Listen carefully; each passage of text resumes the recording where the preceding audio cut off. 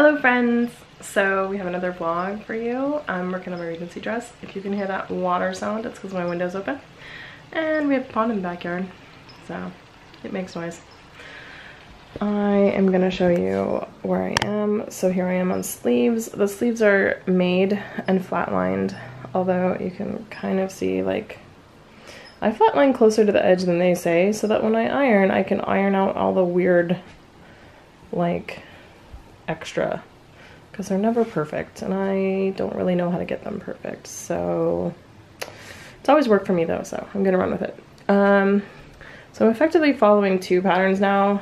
This is the pattern for this sleeve. This is the pattern for the dress I'm making. So I have to follow this sleeve pattern first. So I need to run some gathering stitches and stay stitches, and then also there's gathering stitches like in the elbow crook, so I'm gonna do that now and get this going so that it's ready to go, and get the sleeve sewn together, and then I will attempt to set it today. So wish me luck. This vlog may or may not be kind of short as opposed to the last one that was epic. Largely because this week I am going to, hi, there I am. I'm going to Las Vegas for work, so I'm not home every night to try and sew. So there's that. I may actually bring a project with me, so if I do, I will vlog that. I have a reticule kit from Penny River Costumes, Penny River LLC. She makes awesome stuff and little kits for you to make stuff. So I have the stuff to make a reticule for my Regency outfits, and it just requires a little bit of embroidery. And I've never embroidered before, so this kit has everything I need in it, supposedly. So I might bring it to Las Vegas and give it a go and see how embroidery goes for me. A lot of this is first time, so wish me luck. There's a lot of wish me luck in this video. Anyway, I'll let you know how I'm going with the sleeves as I get to that point. I'm a little nervous. I have set sleeves, you know, a bunch of times in my life, and it has rarely gone extremely well, so we will see. I actually feel like sleeve setting went a lot better before I knew that sleeve setting could go very badly. Like once I started seeing people complain about sleeves, then my sleeve settings started going weird. So I wonder if we should all just stop talking about it. Maybe new people won't have any issues. I don't know. Anyway, so yeah, my first like 5 or 6 costumes, I didn't have any problems with sleeves at all. And then as I started learning more about sleeves, I had way more problems. And I don't know why that is, because you would think that I would get better, but no. I have marked off the dispensers getting done this time. I'm waiting until April 1st to order the fabric because I have a 10% off coupon after April 1st, so we're gonna see how that goes. I'm not sure. I might start on some of this weekend if I get this dress done. If I just get this dress done, I will be super pumped, so I'm gonna take it as it comes and not pressure myself. This is why I'm sewing so early. Like, this stuff doesn't need to be done until, actually that thing that says August is really actually the end of July. But most of the stuff doesn't have to be done until the beginning of September, so I'm giving myself plenty of space. And obviously I have a bunch of stuff done, but all the hard time intensive stuff is still on here. So yeah, there's that. Okay, cool. So I just learned something and I thought I would share it with you guys. I learned to follow directions. Okay, so it said mark these 2 spots and then run 2 gathering stitches here, which I did. You can see how it's wrinkled. And then put them at 3/8 and then 5/8, and I'm like, cool. So I didn't do that. I did them at 3/8 and a half inch because I don't know why. I'm just dumb. So I gathered them down to 3.75 inches, which is like from here to here-ish, and I gathered them up and it all looked good, and then I sewed the whole thing together, and when I pulled out the gathering stitches, this is back to being 5 inches and not 3.75 inches because I didn't stitch over the gather. I stitched where it was possible for it to be flat again. So basically I have to rip this whole thing out and do it again. But lesson learned. So hey, let me learn your lessons for you. Don't be like Noelle. They say do the gathering stitch at 5/8, do that. Which means I also did them at a 1/2 inch up here, which means I'm just actually gonna run just another one, so there'll be 3 up there. So I make sure I have one on 5/8 though, because yeah. Also wanted to mention today's listening is currently Bill Bryson's Appliance of Science. He's the guy who wrote the brief history of just about everything that I was talking about in my last vlog. Bernadette says she has read a whole bunch of his other works and really liked them, so I thought I would get these. These are Audible originals. They're short little like 15-20 minute things, and it's him going through the Museum of Science in London, and each curator gets to pick 2 items that they give you the history of and talk about, and it's very fascinating actually. And these are free if you're an Audible member, so everyone who's an Audible member, go get it. People who aren't Audible members, I recommend audiobooks. I mean, I like this form, like app for that, and I don't mind the price of it and whatever, but there's free ones that you can get. Coming back to me. Do I look horrible? Let's flip this over. I love audiobooks, but I have friends who get them through the library for free, so someone commented on my last vlog saying that you can just listen to a whole bunch of audiobooks on YouTube. So anyway, there are free options for you if you'd like them. I think also iTunes has a bunch of free audiobooks, and if you're an Amazon Prime member, there might be some there too. I know that they have regular books that are just available to you to read, so maybe they have audiobooks also. Audible is a member of the Amazon family. Anyway, thought I would talk about that briefly.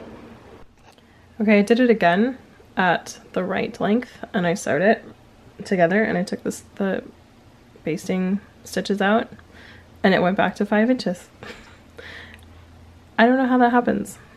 So what I decided to do was just pull out the section that I needed and just do 3 tiny little pleats in there, and I think it looks good. So this is the outside of the fabric now.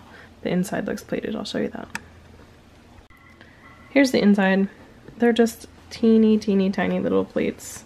So I'm gonna call it good, because what's supposed to end up happening is it gets pleated up just a little bit. So I'm gonna say that that's okay. I am happy to take my time with these, but like, you know, I don't want to do this 16 times and rip out this entire seam every time, so that's what I did. So now I just have to make sure it matches on the other side. So we'll see how that goes. Okay, sleeves are in. So they're set really nicely, and I feel like good about their wear, although they're like not exactly the same when it comes to how much of this crap is there, so that may have to get reset. The problem I'm encountering really is that this thing that seems like it should be at the elbow, you know, where these pleats are, is actually like where my, like in the middle of my forearm, and then they're like 6 inches too long for me. And I know that Regency like dresses can come all the way down to your knuckles, so I was sort of expecting that and like wanting that, but this like is past my fingers by quite some amount. So I've pinged my friend Claudine. I'm gonna maybe ask her for some help on what to do here, and if I should just like cut this off and then narrow it down. And I actually think, because I hang weird, that I should take out this weird pleating situation and just let them be straight. I don't know. We'll see what happens when I talk to Claudine. Anyway, I think I'm gonna attach the skirt and like start thinking about a hem and closures and stuff, because like I can deal with sleeves separately if I need to. So I think that's what's gonna happen right now. Okay, so we have a dress that exists. So I want to go to Claudine's house tomorrow and find out what's up with these sleeves. and stuff like that. I also want to know if we're good to go on this back closure, like if I can put buttons on here. And then if the hem is good, like can I just hem it at 1 inch and then call it good.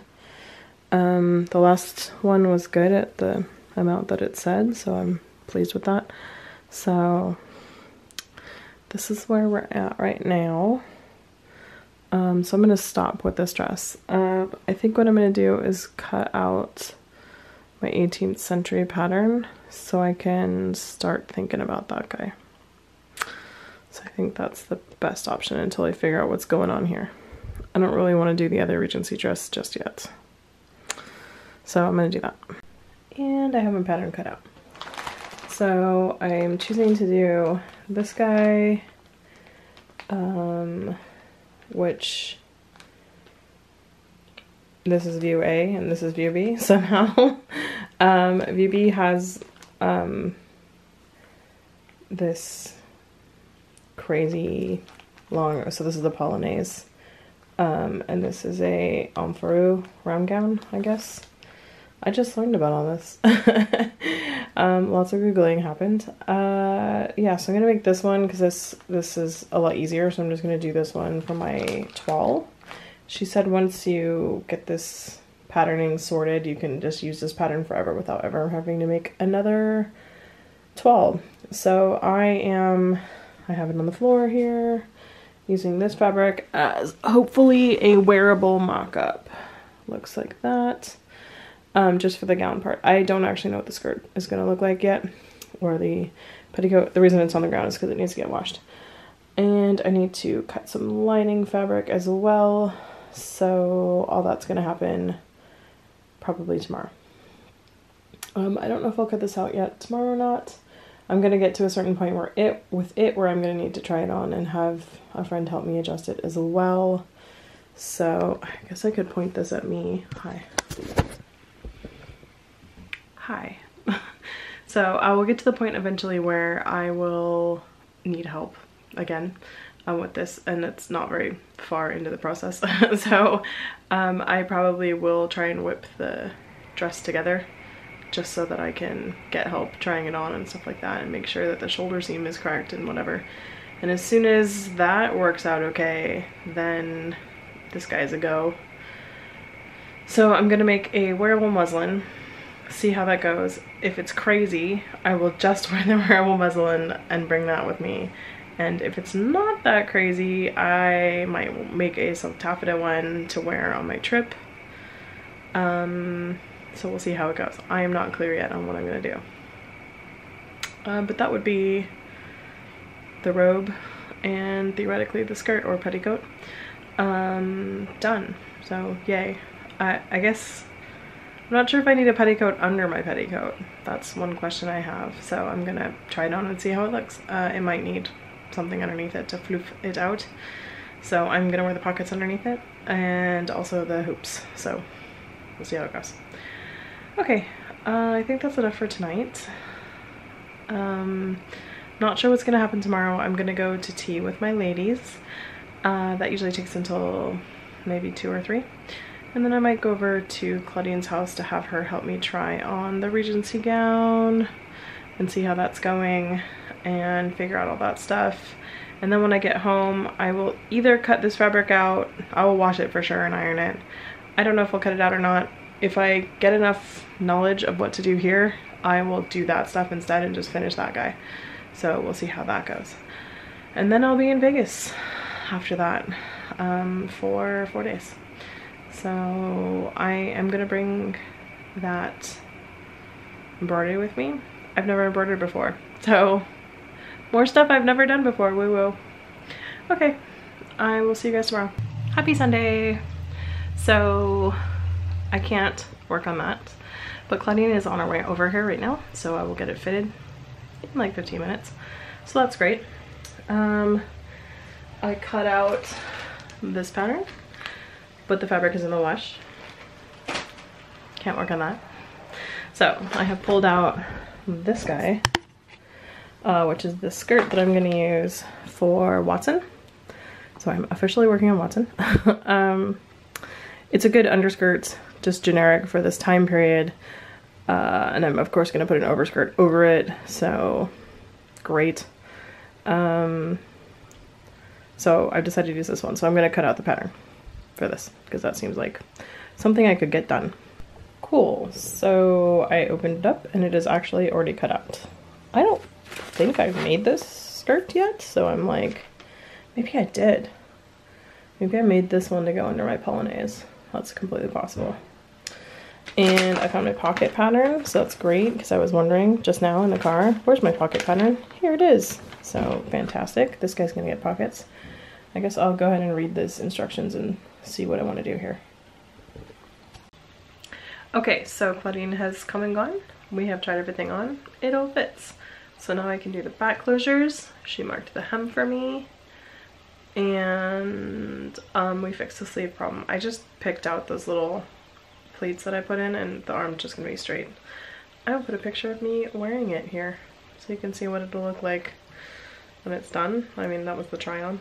I also need to add a tuck to my bodice petticoat because it drags on the back a little bit and I don't really want a train effect because I'm gonna have to walk outside with it a lot, so I should be close to the ground but not dragging.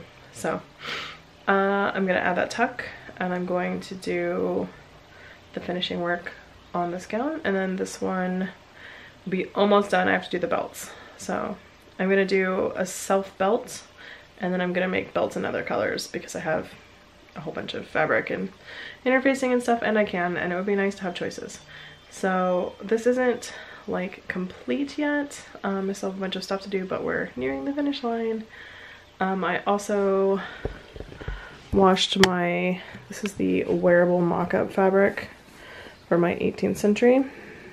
So I'm gonna go ahead and iron that out and cut out a bodice and sew that together real quick so that I can go try that on and get any pattern adjustments for that done next weekend so I can get rolling on that one. I, like I said, also checked out my Victorian skirt pattern. It looks ready to go, so I can cut that fabric out too as soon as possible. I don't know how much more I'm going to get done tonight. We're going to go see The Matrix because it's the 20th anniversary of The Matrix today. So we decided to give it a go and go see it in the theater again. I was going to go see How to Train Your Dragon, but that didn't work out because The Matrix didn't come up.